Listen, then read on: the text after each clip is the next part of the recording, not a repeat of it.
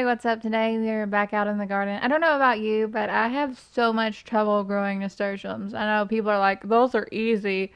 Everybody can grow nasturtiums. I don't know if it's like my climate or if I just got too many snails. I don't know what it is, but they're always super hard for me to grow. This year I did pretty well. I had probably about 75% germination with winter sowing.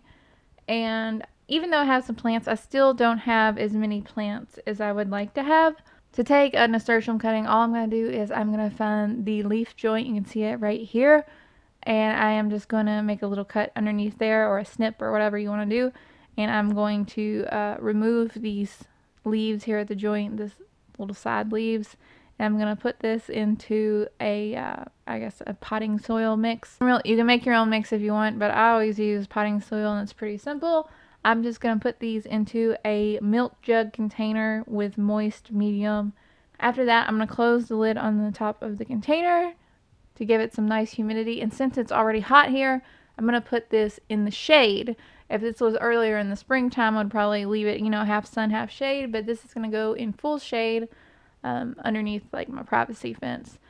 In about a week or so, I'm going to check on it and see how it's doing. Make sure that it stays consistently wet. Don't let this dry out. And I think we'll be successful. That's about it. I hope this video was helpful. If it was, please click subscribe. I'd absolutely love to have you. I'm putting out new videos like on the regular. So there's something to look forward to, I guess. I don't know. I'll talk to y'all later. Bye.